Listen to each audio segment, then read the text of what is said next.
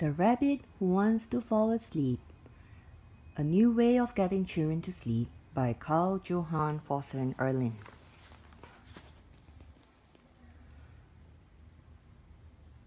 I am going to tell you a story that can make you feel very sleepy.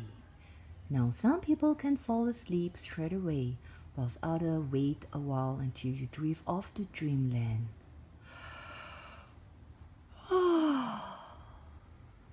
Dylan, I'm wondering just when will be the best time for you to go to sleep now, or before the story ends.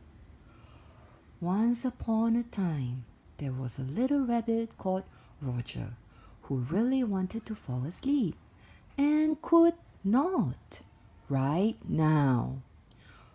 Roger the rabbit was just your age, not older, not younger. Exactly as old as you are, Dylan. He enjoyed doing all the things you like doing, to play and have fun. He would rather stay up and play all evening instead of sleeping now. All his siblings easily fell asleep every evening when Mummy Rabbit tucked them into bed, but not Roger the Rabbit. He was just lying there, thinking of all the other things he wanted to do instead of going to sleep now. How he could be outside playing on the grass and just run around until he got so tired that he could not run around anymore.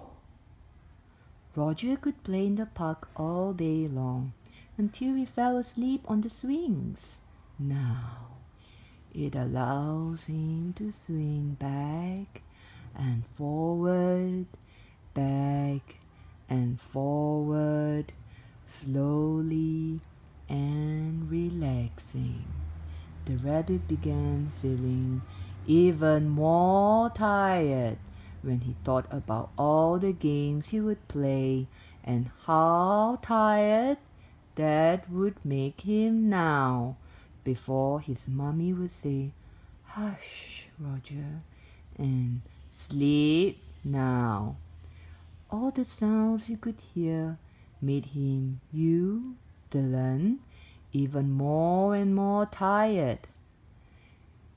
He was about to fall asleep, but did not know how soon. Now, how close to sleeping he really is. How the picture of him and you sleeping becomes clearer and closer with every breath. Now,